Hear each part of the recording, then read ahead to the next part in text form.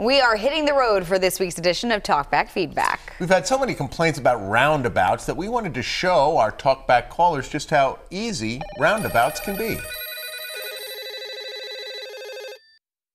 Welcome to Talkback Feedback. Seems there's a new roundabout in northeastern and central Pennsylvania, which means there's a whole new level of angst among our Talkback 16 callers. What is an intersection with a circle in it doing down in the water gap? That's an intersection with a circle. Tear the damn thing out. Now here's where Talkback Feedback really earns its keep. You see, because of the unique configuration of our building here at WNEP, we can simulate a PennDOT roundabout without ever leaving the premises. You see, I get to this point. Now, here I have a choice. I can either go right towards sports or left towards the hallway. And then they have the roundabout. Zigzag, zigzag, zigzag.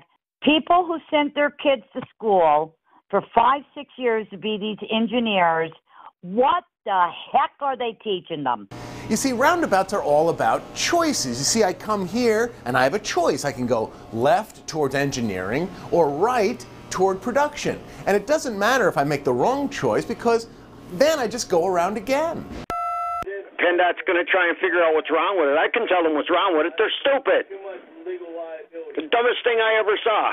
That's what's wrong with it. The most important thing in roundabouts shouldn't be scary. Just have confidence.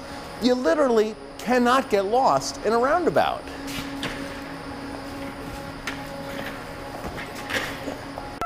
About the roundabout down in Delaware Water Gap that's getting all smashed up. It's another fine example of what all the letters in PennDOT stand for. Pitiful engineering and never, never done on time.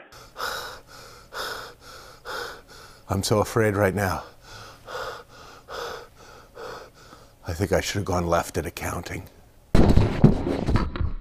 You too can call Talkback 16 at 1-800-228-WNEP, and maybe next week we'll give you a little feedback.